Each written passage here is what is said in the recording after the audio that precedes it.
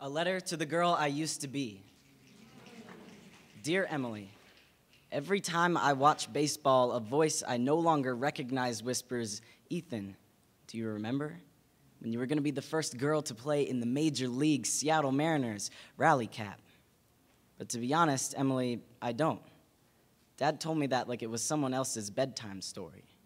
But I do know you had that drive. Didn't let anyone tell you to wear shorts above your knees. Didn't care if boys thought your hair fell on your shoulders just right, but with girls, sleepovers meant the space between your shoulder and hers was a 6-inch fatal territory. The year you turned 11 was the first time you said out loud that you didn't want to live anymore.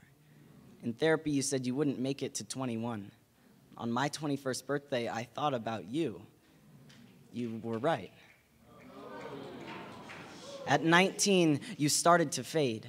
I tried to cross you out like a line in my memoir I wished I could erase completely. And maybe I'm misunderstanding the definition of death, but even though parts of you still exist, you are not here. Most of my friends have never heard your name until now.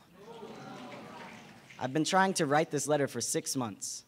I still can't decide if it should be an apology or not. But now you will never hear Emily Smith announced at a college graduation. Get married. Give birth. When the prescribed testosterone started taking effect, my body stopped producing the potential for new life every month. I thought about your children, how I wanted them too. I let a doctor remove your breasts so that I could stand up straighter. Now, even if I somehow had those children, I wouldn't be able to nourish them. My body is obsolete, scarred cosmetic, but never C-section.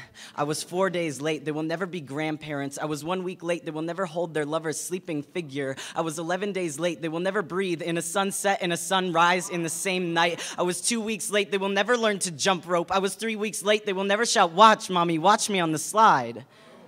I was 2 months late. A piece of us will never wrap their arms around our leg for comfort, but just to keep them from falling down. And I am sorry that this process is so slow, and all you can do is wonder if you ever had a place. You did. You still do. Don't forget that.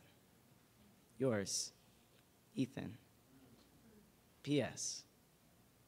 I never hated you.